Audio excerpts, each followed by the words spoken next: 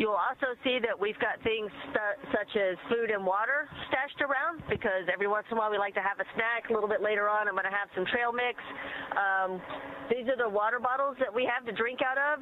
You can see it can be a little bit challenging because there is air mixed in. After you drink some of your water, you've got air in there, so you may wonder, well, how do you drink the water and not just the air? So in order to drink water on the Dragon, you have to open it up, and then you have to gently rotate to get the water up near the top, and then you can take a drink. And the rest of the time you can just play with your air bubbles. So that's basically what daily life is like. We sort of dance around each other to try and stay out of each other's way, eat and drink, and wait for the next engine burn. So at this time,